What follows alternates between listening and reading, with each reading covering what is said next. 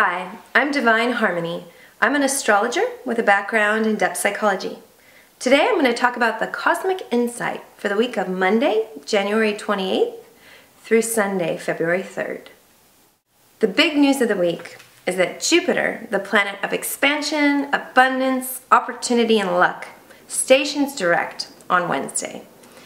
Everyone can breathe a big sigh of relief as this planet stationing direct opens us back up to the possibilities, the opportunities, and forward movement. Jupiter's been retrograde for the past 4 or so months, and when he's retrograde, it's a better time for introspection, reflection, and inner growth, not so much about external focus. But now that Jupiter's going direct, we can take those inner insights and do something with them in our external lives. With Jupiter in Gemini, communication and interconnection with others is the focus. Yet it's interesting that on the same day Jupiter stations direct, the Sun squares Saturn. Jupiter is all about expansion, growth, and limitlessness, while Saturn is about contraction, pruning, and reality.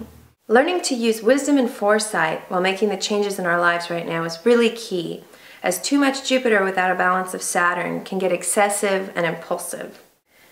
At the end of the week, the focus is the shifting into new signs of the divine lovers. On Friday, Mars moves into Pisces and Venus moves into Aquarius.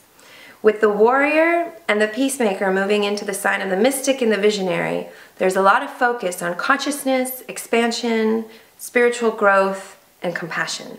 Aquarius and Pisces are the last 2 signs of the zodiac, and as such, they're very much tuned into the bigger picture. Right now, in relationships and any other dramas that may be unfolding in your life, it's highly recommended to rise above and get a greater perspective.